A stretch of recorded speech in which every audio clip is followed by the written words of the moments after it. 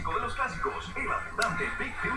guys, I'm going to show you how to do a gimp zipper.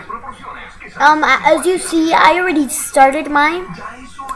I'm going to tell you something. You should get this in Michael's. This is elastic that's really good.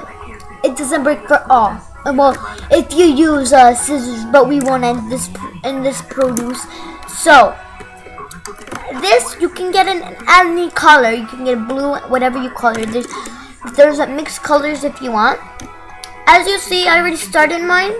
Mine is a blue, a dark blue, purplish, with a aqua and a black. So it makes a blend color that looks like a mixed color that looks good. So this is how you see. I'm not sure if you can see that well, but it's like an aqua. It makes like a square. This is a square. So if I were you, I would get a long piece of gimp. The gimp. This is called gimp, and this zipper gimp. So you would have to get this kind. You can get this in Michael's. It's not that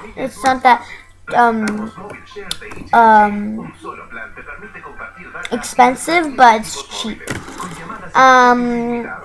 You can get this in I got it from Michael's because it's really good. You can get this in, yeah, I think you can only getting in Michael's or stuff. And like art studios or art places, art shops where you can get like stuff really good. But I got this from Michael's because it's really cheap and it's good. Michael's really good. I like it because you can get everything you want. So first, as you see, I already started mine.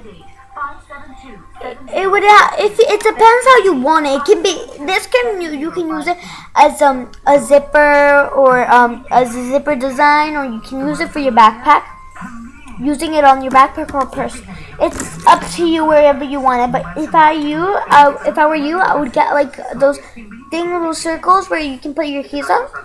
But I don't have it right now. But I just want to use this as a design for my backpack. I don't need it because it's easy peasy how to do it. It's really easy how to do it, but you're gonna as beginners, you're gonna get a little bit confused because it's gonna be a little bit hard for the beginners. So you can get this. Some people get it easy, some people get it hard. But so you would have to get these two pieces and do it like a circle like that. I'll show you. And try to do it like this. So like that. So as you see, I made two holes like that. You would have to get it with the two thumbs. So that you can't let the gimp get out. So you put it through this, and then you keep on going. Thank you for my voice.